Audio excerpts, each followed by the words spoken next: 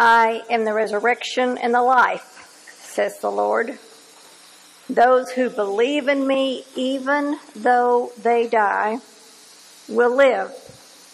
And everyone who lives and believes in me will never die. Let us pray.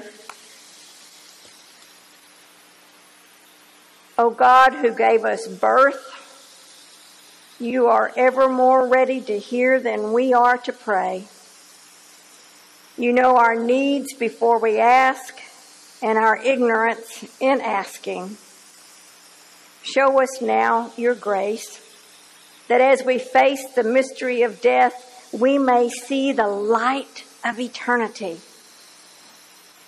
Speak to us once more your solemn message of life and of death. Help us to live as those who are prepared to die. And when our days here are ended, enable us to die as those who go forth to live, so that living or dying, our life may be in Jesus Christ, our risen Lord. Amen.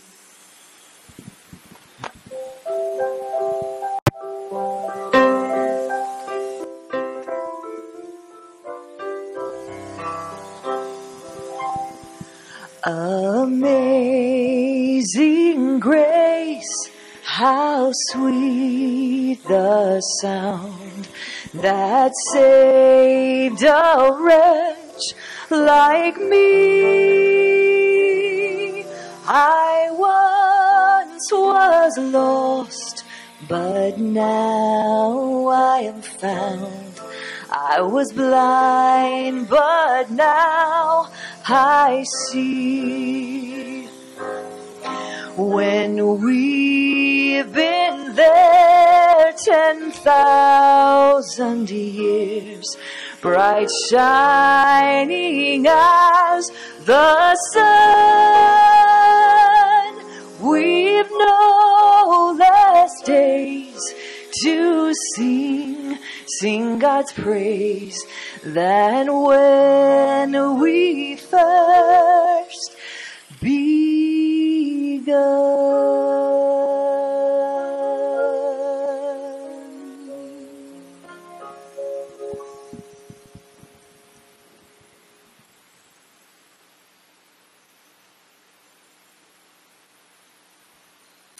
Hi, I'm Ray, Joann's favorite son, I must say.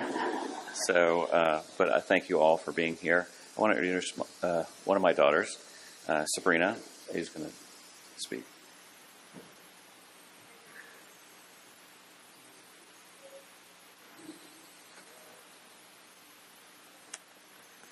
Hi, I'm Sabrina Slay. I'm Ray's daughter. I'm going to read her obituary. Joann Morrison Slay of Grapevine, Texas, went to be with our Lord and Savior on Wednesday, April 21st, 2021. She is survived by her children, Alice Oldham, Elizabeth Ann Laymance, and her husband James, Ray Slay, and his wife Chrissey, daughter-in-law Pamela, her brother Ray Sock Manning Morrison, as well as her 7 grandchildren, Melissa Gaby, Jacquelyn Christine Huse, Adam Oldham, Meryl Slay, MacKenzie Bergeron, Sabrina Slay, and Julian Slay, 8 grandchildren, and a great-great-grandson, and many nieces and nephews. Born in Cleveland, Oklahoma, Joann was the third of Tascar and Rose Morrison's 4 children. The only daughter, Joann absolutely adored her brothers and proudly claimed to have had a large hand in raising the youngest Sock. Graduating from Norman High School in 1944, Joann also attended Hominy High School, where she played in the school's bands, sang in the Glee Club, and was a ginger snap on the school's inaugural pep squad. After graduation, she married her husband of 48 years, Ray C. Slay Jr., settling in Fort Worth to raise her 3 children. Ray and Joann eventually moved to Oldham City, where Joann spent the next 60 years welcoming generations of her family into her home, which was her greatest joy. For 35 years, Joann worked as a medical transcriptionist for Radiology Associates, but her true vocation was absolutely divine. For well over 70 years, Joann served as a Bible teacher, holding weekly classes at Browning Heights Presbyterian, and then went on to teach patients in the memory care unit at Dancing River Assisted Living, where she resided for the last 4 years. Her passion for the Lord was voracious, and authoring 4 self-published books that chronicled her experience with the divine. She led countless volunteer efforts, serving her church and her community through the most impactful was her involvement in the Victory Missions of America, a non-denominational, nonprofit organization that shares the gospel and plants churches in Colombia. Through Victory Missions, Joann was able to successfully place over 200 Colombian children with families in the United States. As her family and friends mourn the loss of beloved Joann, they are comforted to know that all good things God works for the good, those who love him and have called according to his purpose. Romans 8:28. Joann is preceded in death by her husband Ray C. Slay Jr., her parents Tascar, Bruce, and Rose Eberle Morrison, and her brothers Basil Roland Morrison and Bruce Fleming Morrison.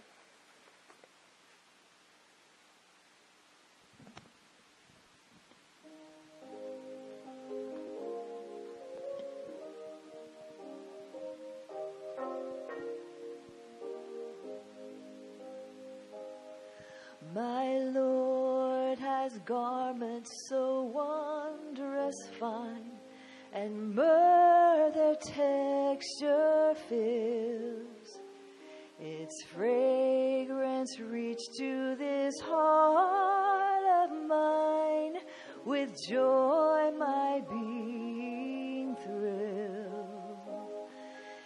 In garments glorious he will come to open wide the door, and I shall enter my heavenly home to dwell forevermore. Out of the ivory palaces into a world of woe, only his great eternal love made my Savior go.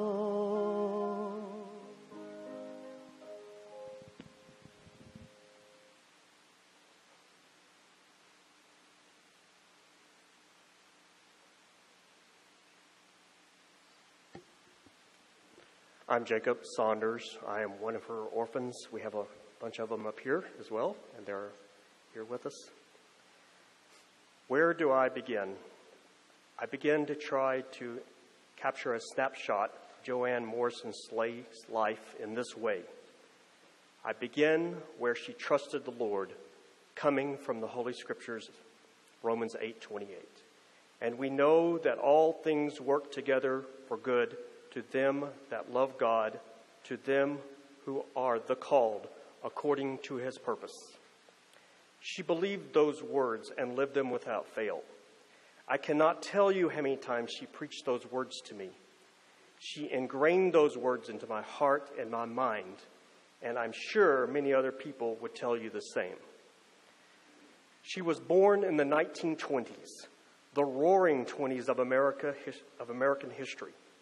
Her generation was known as the greatest generation. She did her part living up to that name, surviving the Great Depression, World War II, and many other memorable events throughout her 95 years on this earth, culminating in this current pandemic.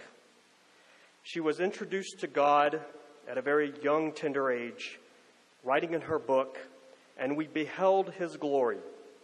She recalls the cradle roll class in Hominy, Oklahoma, where she received her first understanding of God from a song she learned. "Jesus loves me, this I know, for the Bible tells me so." She goes on to write, "I understood from my earliest years that there is a God, and that he loves me, and there is a book that proves it.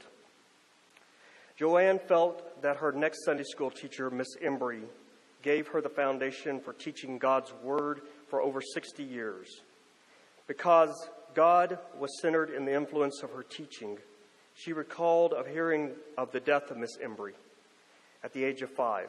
How devastated she was, but she was relieved because she knew she was in heaven.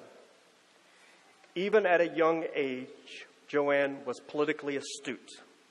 She would debate people at the young, tender age of 2 about who would be the winner of the political campaigns between Herbert Hoover and Al Smith. That's a long time ago. She said if you were for Al Smith, so was she.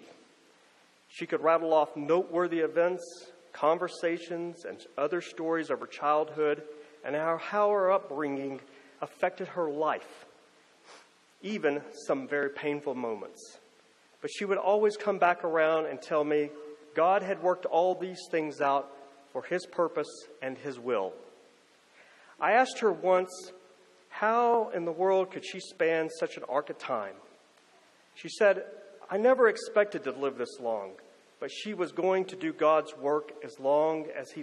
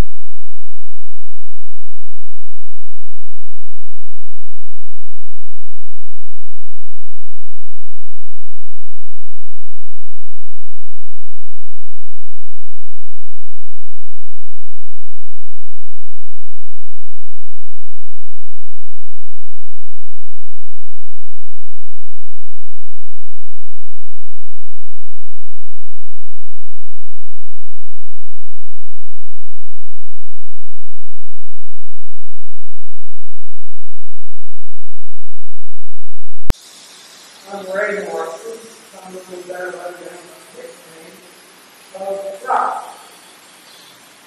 And other than my mother, Joann, has known me longer than many other people. She was right there when I was born. And according to her, and her career was really good on me. She had a lot to do with raising me, with cooking me, culture me, and educate me, and so forth for the rest of my life. And Joann was a remarkable person. Everyone that I heard from him that he had, that the world is a different place to him. The light has gone out. So we've known all our lives, or as long as they have known us, and they would have said her. Joann is a remarkable personality because of the number of people that she knew well. If it wasn't 5 minutes of her, she knew him well. And who had become loving friends, characteristics. Nobody said that she and God, their comments again, was the world is a different place. And he wasn't using it. He had fast. He lowered down. He was a person that was and amazingly, I don't know if any case like that where that person didn't want to end up being a good friend. And she had that knack about her.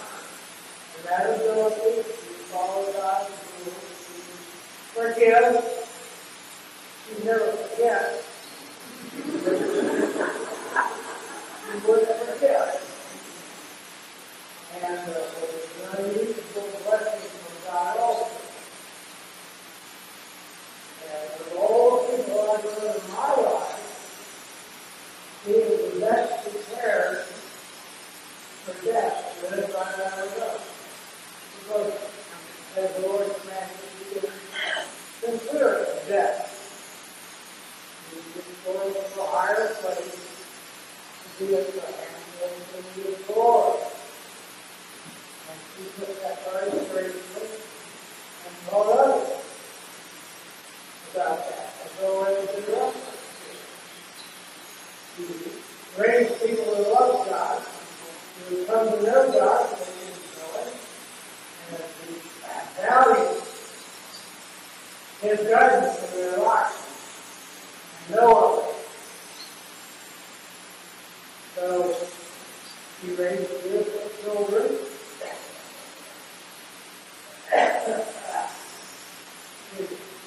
Beautiful grandchildren. Then great-grandchildren. And great-great-grandchildren. And met. Beautiful little boy. And so I remember back in time, 20 years, unbelievable to that list, you know, I can remember this 3 years at a time. And she would get pretty hard. And I would call her all the time. And she said, well, I only feel the liberty in talking that way more than I have cycles in my life. Well, that was true, I knew. And that was quite well put.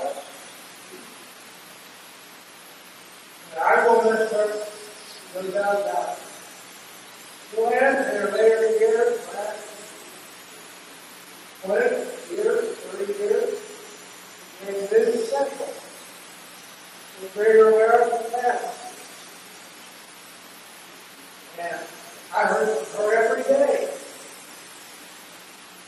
Sometimes twice a day. And I'm going to miss that. Because I know other people here who talk to her regularly on the phone, we will miss that.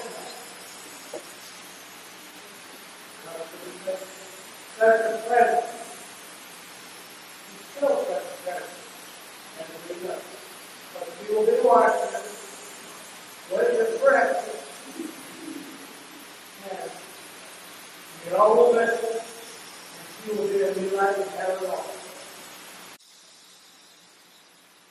Thank you. Thank you, Uncle Sock. I'd like to ask my children, Meryl and MacKenzie and Sabrina and Jake, to come up and say a few words, and then we'll open it up to any others that would like to say a few words.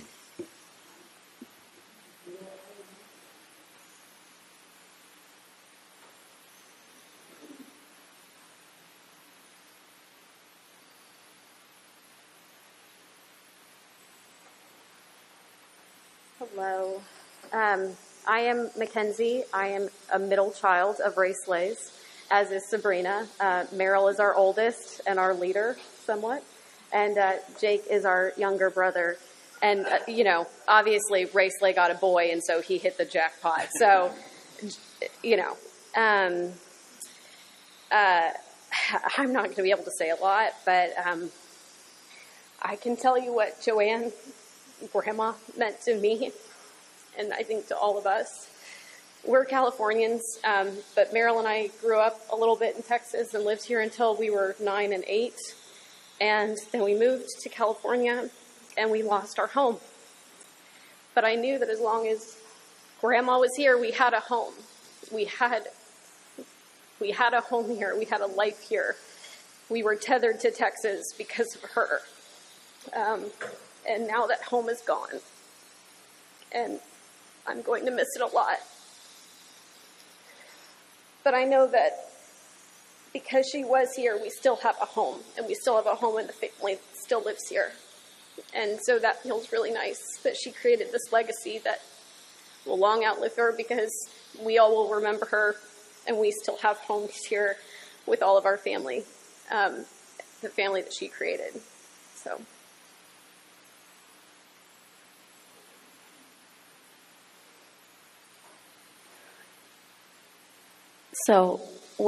I'm Meryl again. When I was little, I lived to needle my grandmother. And anyone who knows my grandmother and I would know that. And I'll give you an example. One time she was driving us home from church, and I may have been 7 years old, and I announced, for whatever reason, that I think I should convert to Buddhism. And that's just one example. And there were many, many things like that I would do, that I would just sit on and wait and just reveal it. And that didn't go over so well.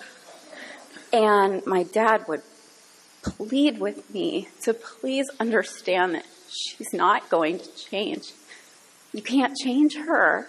Just love her for being your grandmother. And it took several times of me hearing that to finally understand it. But one day I decided that I would rather have a genuinely close relationship with my grandmother. That we didn't just love each other for being granddaughter and grandmother, that we really deeply knew each other. And so I changed. I set all of my needling aside, and I just started. I've genuinely set out to get to really know her as a person.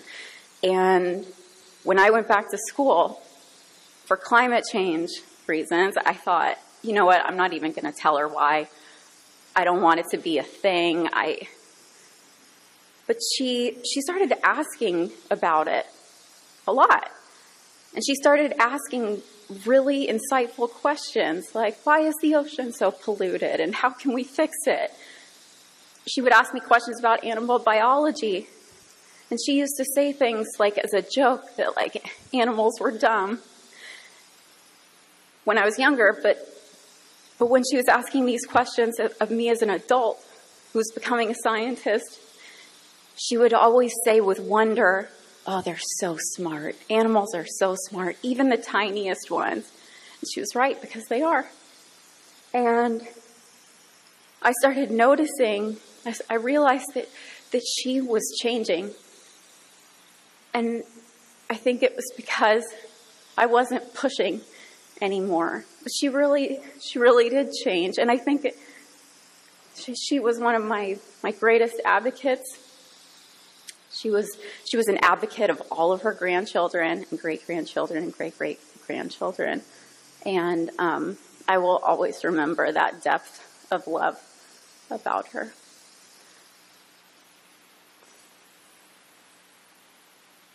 Hi, I'm Sabrina. I already talked. So, it's really hard to put into words the woman that she was. She was just so smart and kind, and she loved every single one of us, like everyone in our family and everyone. She would talk about Columbia all the time. She was like a broken record where she just would tell me the same story. She'd tell me the Injun Joe story at least twice on the same phone call. Or she would tell me the same stories about Columbia, or she would tell me the same stories about her family. And I would just, and Sock said this perfectly, I'm going to miss that so much. And I'm so thankful that over the past year, I made it a point to call her at least once a week or every 2 weeks. But like I said, it's really hard to put into words the woman that she was. And she was so incredibly happy up until the day she passed. The day before, she was laughing with us, telling us the Injun Joe story again. She was just simply incredible, and her faith for the Lord was so great, and her love for him was even greater. And God truly blessed me by being able to get to know Joann. But I'm blessed beyond belief that she's my grandmother, and so I love her so much, and I miss her like crazy. I'm going to miss her so much. And one thing that I've seen today and through me calling her and getting to know her is that she has touched so many people's lives, and the hole that we have in our hearts now that she's gone is never going to be filled. And we're all lucky that and blessed that we were able to know her, and we all know that. And so, thank you. I'm not going to take too much of your time. Grandma Joann, what do I say about her? She was a good uncle. Nay, a great... Wait, uncle? No, grandma. She was a great grandmother, and she believed in the Bible so much. And one of my biggest regrets is not getting to know her story, not getting to know anything about her. But yet, it really struck home for me when she died, and it just fills my heart that I have you guys. I have you guys to tell her legacy, to pass on the stories. And yet, I never got it from the source, and I hate myself for that. But at the same time, when I look up in the stars, and I just think, she's always just going to be here. She's always just going to be right beside me. She's always just going to pray us on until we die and we go up to her. And I'm going to miss Grandma Joann dearly. That's all.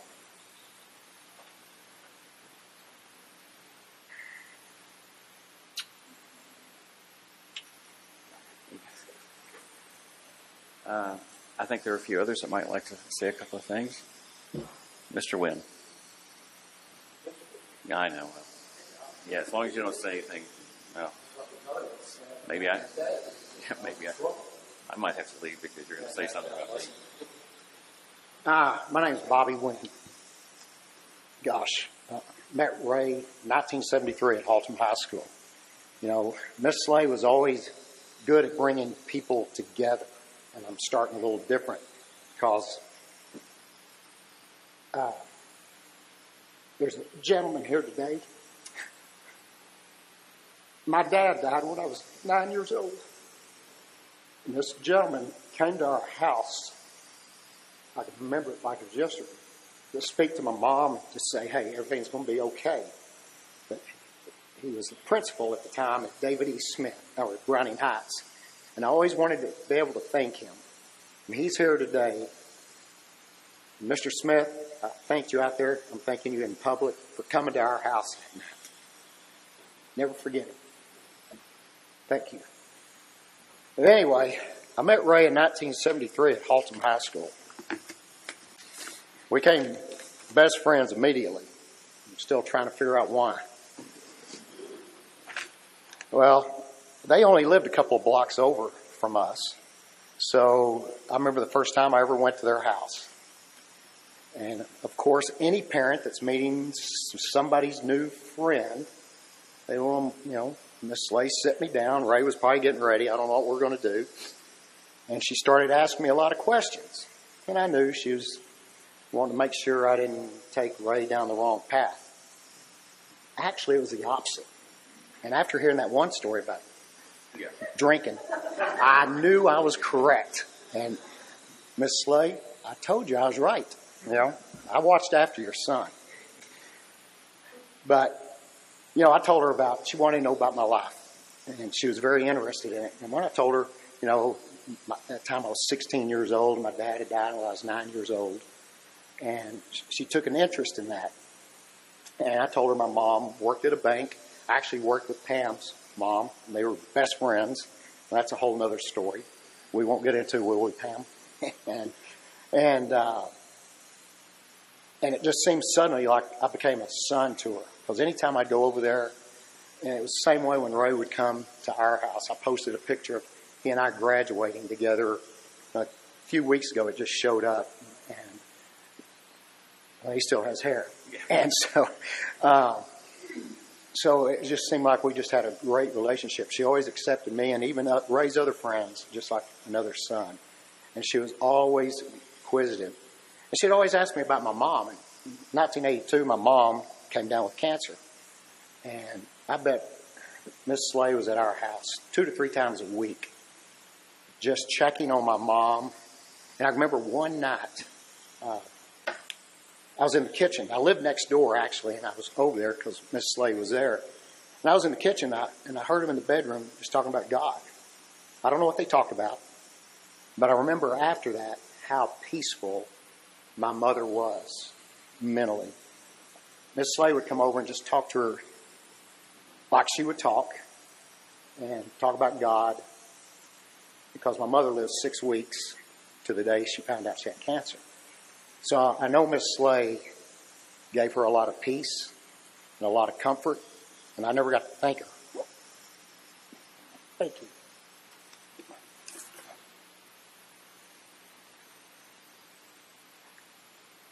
I always believe God brings people together for a reason. And when Ray and I met in 1973, that brought Miss Slay into my life. She was the smartest, kindest lady I'd ever met. Whenever I'd go over there, she was always trying to feed me. And at that time, I weighed 240 pounds. She was always trying to feed me. But it was healthy food. As Ray and I talked about, you know how healthy she ate. She lived to be 95.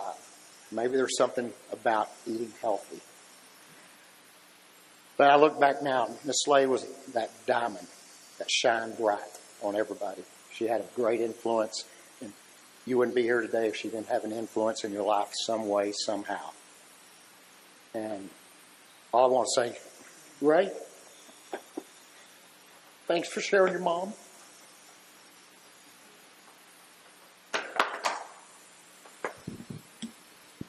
Miss Slay, thanks for taking me in as a son. God bless.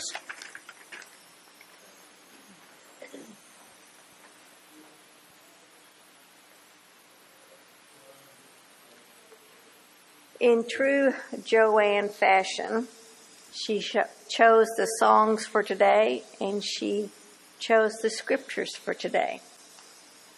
Let's now hear the words that she believed with all her heart.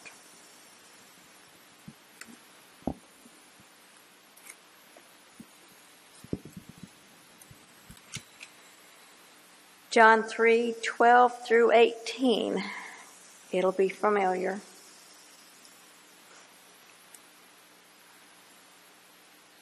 Wait just a second. If I had told you about earthly things and you did not believe, how can you believe if I tell you about heavenly things? No one has ascended into heaven except the one who descended from heaven, the Son of Man. And just as Moses lifted up the serpent in the wilderness, so must the Son of Man be lifted up, that whoever believes in him may have eternal life. For God so loved the world that he gave his only Son, that everyone who believes in him may not perish, but have eternal life. Indeed, God did not send the Son into the world to condemn the world, but in order that the world might be saved through him.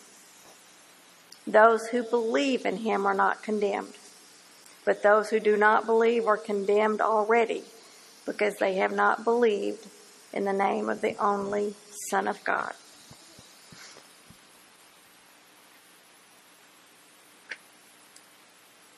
First Thessalonians 4, beginning with verse 13. But we do not want you to be uninformed, brothers and sisters, about those who have died, so that you may not grieve as others do who have no hope. For since we believe that Jesus died and rose again, even so through Jesus God will bring with him those who have died. For this we declare to you by the word of the Lord, that we who are alive, who are left until the coming of the Lord, will by no means precede those who have died. For the Lord himself, with a cry of command, with the archangel's call, and with the sound of the God's trumpet, will descend from heaven, and the dead in Christ will rise first.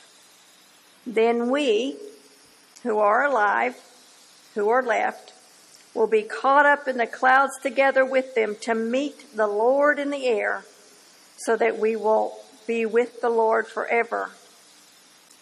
Therefore, encourage one another with these words.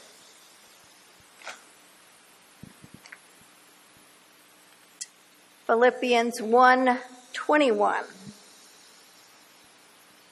For to me, living is Christ, and dying is gain. And no one else probably can figure out what the next one is. Joann and I had kind of, like others, we would disagree about some things, and hers was always Romans 8:28, and I kept telling her she stopped too soon. That 8:38 was what it was all about. So she included it. I know it was just for me. Hear these words and believe as Joann did. We know that all things work together for good for those who love God, who are called according to his purpose. For those whom he foreknew, he also predestined to be conformed to the image of his Son, in order that he might be the firstborn within a large family. And those whom he predestined, he also called. And those whom he called, he also justified. And those whom he justified, he also glorified. What are we then to say about these things? If God is for us, who can be against us? He who did not withhold his own Son, but gave him up for all of us, will he not with him also give us everything else? Who will bring any charge against God's elect? It is God who justifies. Who is to condemn? It is Jesus Christ who died, yes, and who was raised, who is at the right hand of God, who indeed intercedes for us. Who will separate us from the love of Christ? Will hardship, our distress, our persecution, our famine, our nakedness, our peril, our sword? For it is written, for your sake we are being killed all day long. We are counted as sheep to be slaughtered. No. In all these things, we are more than conquerors through him who loved us. For I am convinced that neither death, nor life, nor angels, nor rulers, nor things present, nor things to come, nor powers, nor height, nor depth, nor anything else in creation will be able to separate us from the love of God in Christ Jesus our Lord. Thanks be to God for these words.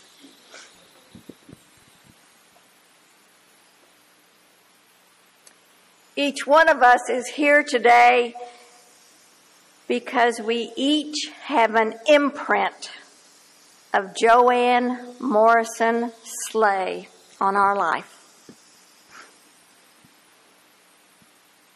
And as I began to get ready for this message, so many thoughts came barreling in, and it was just overwhelming to some degree. And yet, yesterday afternoon, it was clear. While Joann would acknowledge and shake her head and smile and even laugh with us at all the references I might touch on, Joann would really not want this gathering to be about her. And even if that was the case, who am I to speak about her family and that love? When a granddaughter and granddaughters and son can speak so eloquently. I must add, though, if anyone knew Joann, they were informed that she had the smartest, the most beautiful, the most creative, the most wonderful son and daughters, granddaughters, grandsons, and great-grands. Because she told us so. And she believed in you. And she loved you. And even if I felt the need to touch on her life's mission work, who am I to speak when one that experienced it firsthand has told us about it? No, Joann would want me to tell you about Jesus and how he loves us.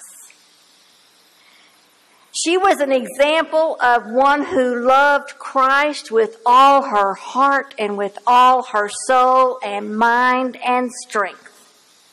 And because she loved so much, she read, she studied, she believed, and she lived the words of Jesus to her very best. From ordering a little brother from a catalog in Hominy, Oklahoma, to teaching Bible studies in assisted living She loved Jesus. And she wanted everyone she met to love him too.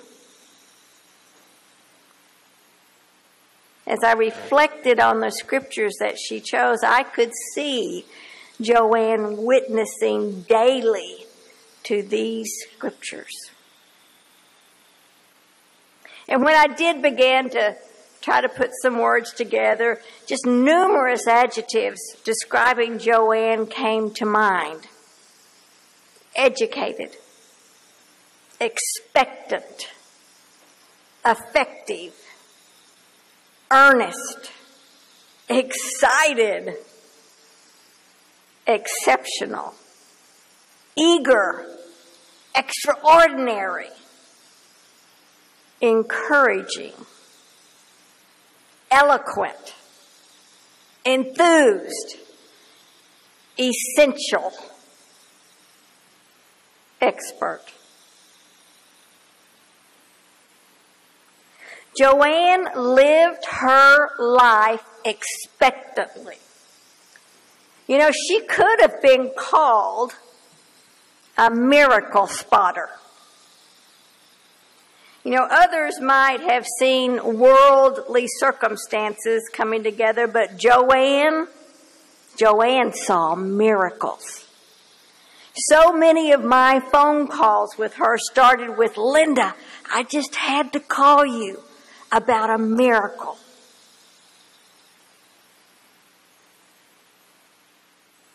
Others came to her expectantly. A more determined, tenacious prayer warrior could not be found. In making a prayer request, people knew their prayers were being heard. Joann believed those prayers were answered. Joann was excited about her love for Jesus and Jesus' love for us. She wanted to share that excitement with all. You know, it's almost unbelievable how many Bible scriptures and the interpretation of those scriptures were found in the stories of Hominy, Oklahoma. You should have come to our Bible study at Browning Heights, because they all started in Hominy. My whole knowledge of Hominy, Oklahoma came from Joann. Members of Browning Heights Presbyterian Church were so excited about Hominy, it was a scheduled stop on one of their vacations. Joann was encouraging and enthusiastic, using her leadership skills for the church or mission work. Joann encouraged others to do more, to step up, to realize their potential. People had a difficult time turning Joann down. And always with the phrase, she encouraged, "I will pray for you." Joann was earnest. She was earnest in her hunger for more knowledge about Christ and his love. Daily, she was earnest in her thirst for the living water in her life. Joann greeted every person with a smile. Joann did demonstrate unconditional love to her family and friends. Even if one did not agree with every belief that Joann held to, she loved and prayed for you.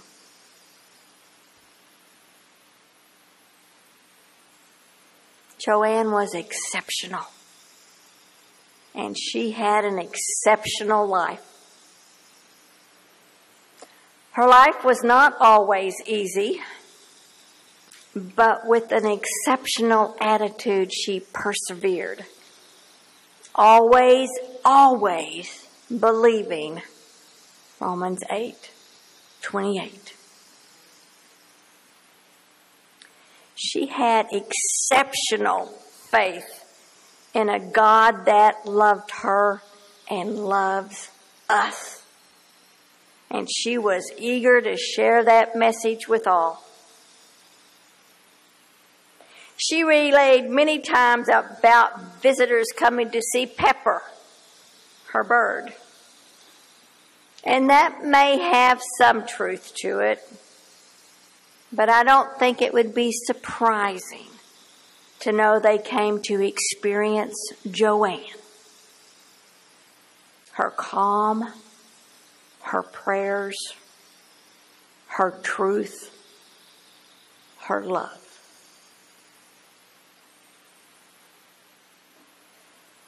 Joann was an exceptional friend,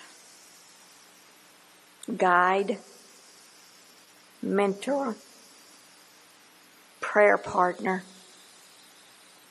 person, child of God.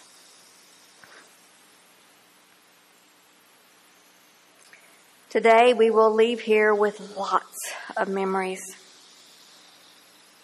and we may be a bit sad. But we can leave here with a mission to honor this extraordinary woman. To honor this woman as we remember her goals. To love Jesus and tell others about him. Look for miracles. Tell others about them. Pray without ceasing. And love one another. Matthew 25:23 says, his master replied, well done, good and faithful servant. You have been faithful over a little, I will set you over much. Enter into the joy of your master. In 2 Timothy 4:7, we hear Paul's words, I have fought the good fight. I have finished the race. I have kept the faith. Rest now, Joann. You are home.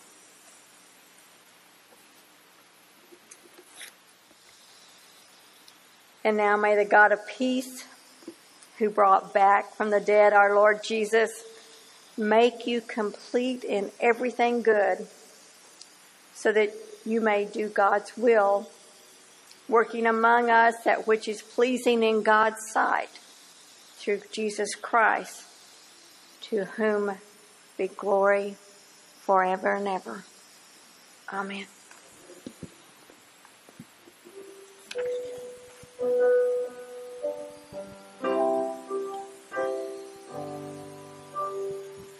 I'd rather have Jesus than silver or gold. I'd rather be his than have riches untold. I'd rather have Jesus than houses or lands. I'd rather be led by his nail-pierced hand than to be the king of a vast domain and be held in sin's dead sway. I'd rather have Jesus than anything this world affords today.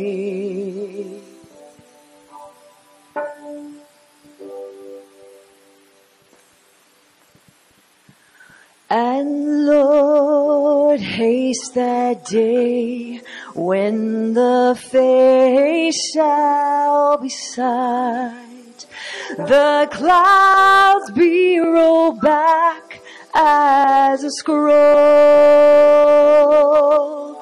the trump shall resound, and the Lord shall descend. Even so, it is well with my soul. It is well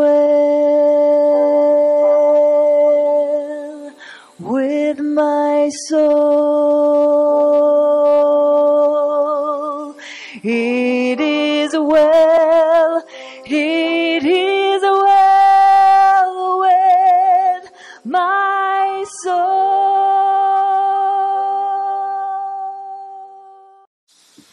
Well, I hope I haven't kept you too long. I love you, and call me anytime.